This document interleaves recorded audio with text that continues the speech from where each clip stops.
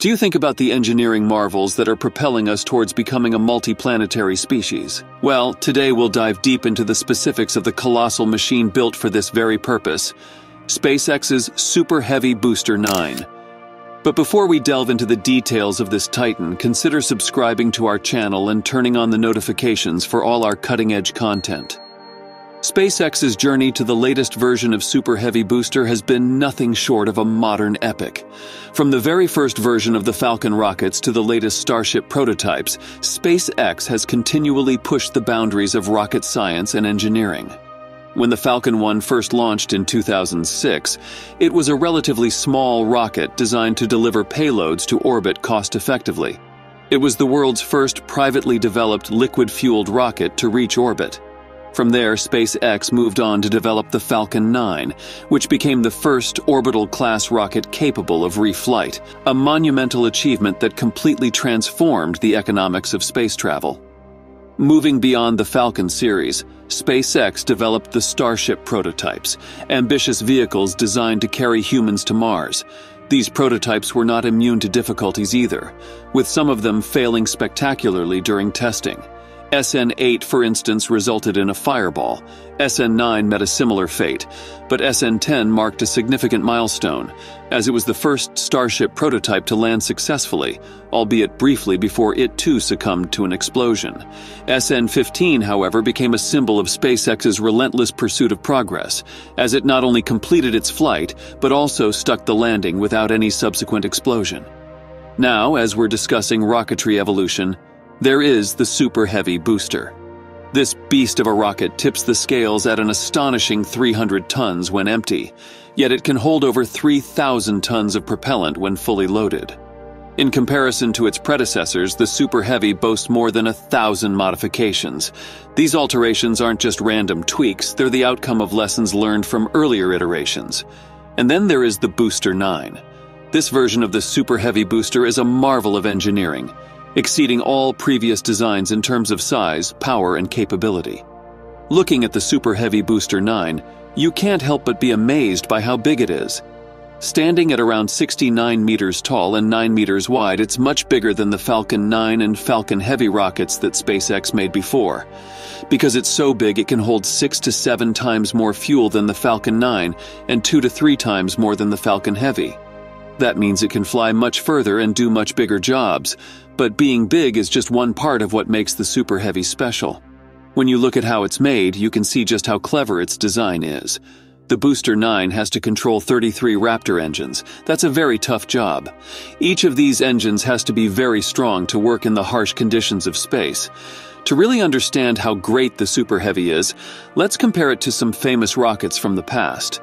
For example, NASA's Saturn V, which took astronauts to the moon, had 5 F1 engines.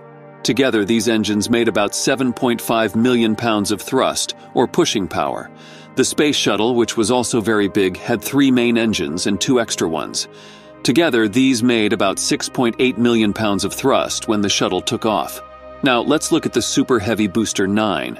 With its 33 Raptor engines, it's expected to make an amazing 16.8 million pounds of thrust at takeoff. That's more than twice as much as the Saturn V and nearly 3 times as much as the Space Shuttle. The Super Heavy has another tough job too. Its outside, or thrust structure, has to handle the heat and stress of coming back into the Earth's atmosphere very fast, without any protection. That's a very big challenge in rocket building. To make it even harder, each Raptor engine is connected to the power and control systems of the rocket, which means a lot of wiring. Fortunately, Booster 9 has several design enhancements to tackle these challenges. It features sleeker raceways that protect the wiring, a different layout for the pressure vessels, an umbilical panel installed on its aft, and significant changes to the aerodynamic covers that slot over the aft hardware. Booster 9's grid fins also have additional plates on the exterior, which are likely meant to add strength against warping. Furthermore, Musk has hinted that future versions of the Super Heavy might only have 2 or 3 grid fins instead of 4. Another significant upgrade on Booster 9 is the implementation of an electrically powered thrust vector control system for the Raptor engines, which simplifies the complex web of plumbing and hydraulic power units found in earlier versions. These engines will need to be thoroughly tested to ensure that all systems work well together. Something really interesting about the Super Heavy is how it uses its engines. Unlike some other rockets where all the engines stop before the next stage starts, the Super Heavy will keep some engines going even as others are shutting down. This technique is called hot staging, and it's not new. In fact, Russian rockets have been using hot staging for many years. Musk has said that hot staging will make the Super Heavy Starship even better. So how does hot staging work and why is it a good thing? Well, think of it like a relay race. In a relay race, the next runner starts running before the previous one has completely stopped. This keeps the team's speed up and means they can finish the race faster. The same principle applies to hot staging in rockets. By keeping some engines firing while others are shutting down, the Super Heavy can maintain its momentum. This makes the rocket more efficient, meaning it can go further on the same amount of fuel. It's just another clever idea that SpaceX is using to make the Super Heavy the best rocket it can be. As we talk about the future of Super Heavy, it's impossible to ignore the towering impact it's expected to have on the world of space exploration. However, let's take a moment to remember the first Starship launch. I'm sure many of you recall the tense and thrilling moment when the rocket fired up its engines and left the ground. It was a breathtaking sight, but as we all know, things didn't go exactly as planned. About 4 minutes into the flight, the unexpected happened. The Starship exploded. For many, this may have been a moment of disappointment, but for those in the world of rocket science, it was an opportunity to learn and improve. Despite the explosion during the first Starship launch, the incident served as a valuable lesson.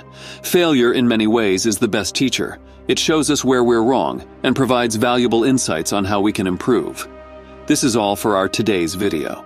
If you found this video useful and informative, please give it a thumbs up. And if you haven't already, consider subscribing to our channel. Thank you for watching, and we'll see you in the next one.